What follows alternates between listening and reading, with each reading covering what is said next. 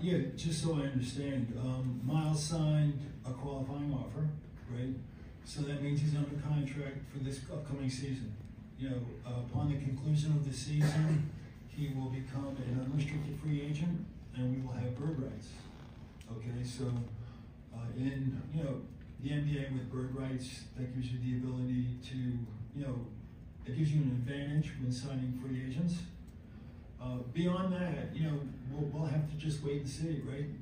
How the season plays out. From a basketball point of view, putting aside the serious nature, of what took place, we are excited to get him back. He had his best year ever, 2 years ago. So we are excited to get him back, and whatever it is to deal with a year from now, we'll deal with it a year from now.